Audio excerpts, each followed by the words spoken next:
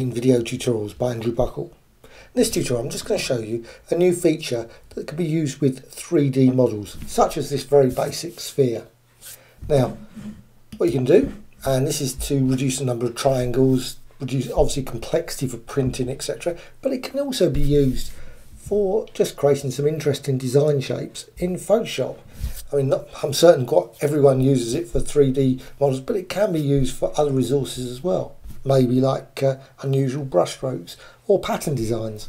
Create some very abstract designs just by using this 3D feature.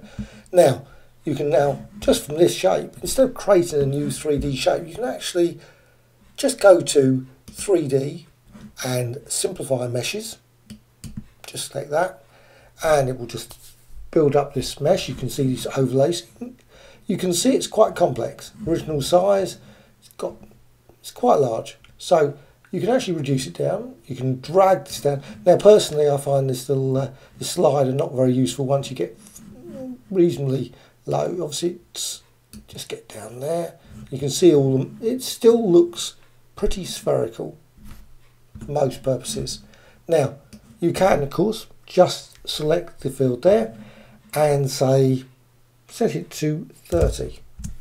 Make it really, and then you get this really unusual sort of design, which you can then of course modify even more. You can actually, or you can go the other way, you can say 50, so it's not so, and so on and so on. Click OK, and of course then you can work with that design as a 3D model, or you can do what I often do, is just go layer and flatten image, yes, and then you've got that design. Of course, maybe make a better job of the lighting than I have here.